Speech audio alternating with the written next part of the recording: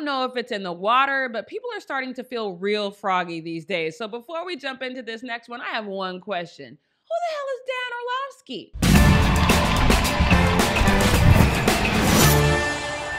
Greetings and salutations, everybody. Welcome back to The Fumble. I'm your host, Jackie Ray. Make sure you follow me on all things social media at JRayTheFanatic. Give this video a thumbs up. Don't forget to subscribe and make sure you hit that notification bell. Now, if you guys are watching The Fumble live every morning like you should be, you know we have discussed at length what we may see from the NBA when we get back to basketball in July. Adam Silver's latest idea was one of a World Cup type play that would include the top 8 teams from both divisions, as well as the top 4 teams with the best records, which would be Dame Lillard and the Trailblazers, the Pelicans, Kings, and Spurs. And even though the Trailblazers are only 3.5 games away from clinching that number 8 spot, Dame Dolla said, nah, not with it. It's meaningless. Which he has a point. It really doesn't make sense. If they go with Adam Silver's World Cup type style or play 5 games before starting the playoffs, I think we all can agree it's just to give the better teams a chance to dust the cobwebs off. It's not about giving the teams that didn't make the top 8 spot in the first place a real chance. So while I respect Dame's decision, some guy who was in the NFL for 11 seasons, technically it's only 9 because he did go MIA for a couple of years, but he played in just 27 games and started just 12.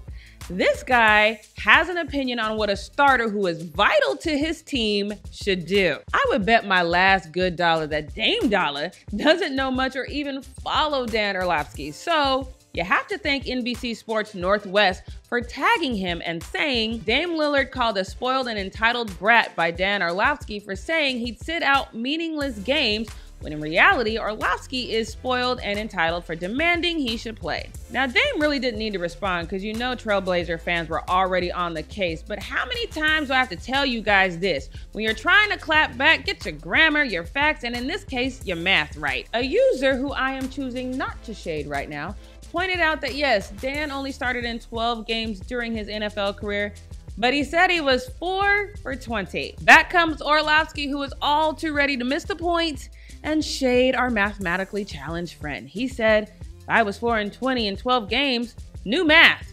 But he should have left well enough alone because Dame tweeted, entitled and spoiled, MF, watch your mouth. My background, family, and character couldn't be further from entitled and spoiled. I said what I said. Dan? He didn't want none of that Dame Dolla smoke, and he quickly recanted. He tweeted, no, you're right. I was wrong to use that phrase at the end. That's my bad. My comment started with saying, I hope we all realize nothing is meaningless anymore. And if it's about protecting loved ones, 100%. I shouldn't have said entitled or brat, and that's on me, my bad. I don't think Dame saw that apology right away because he tweeted to the mathematically challenged response and he said, you sat out your whole career, basically. Nonetheless, all jokes aside, Dan, good job. You were out of pocket, but you manned up and apologized. I am proud of you.